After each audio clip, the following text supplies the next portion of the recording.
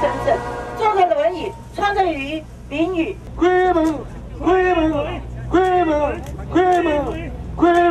非核家园大联盟发起人陈锡南在核四场外带领反核乡亲高喊开门，历经3小时的雨中驻足，台电公司最后决定让警方打开拒马大锁，让民众从正门进入核四场，希望将非核公益特刊送进开会现场，但却遭到台电公司人员强行制止。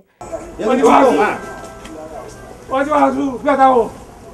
不要打我！台电公司坚持施作干式储存设施的态度，让非核家园大联盟发起人陈锡南在听证会上下跪，希望原能会以及台电公司人员拿出良心，保住台湾。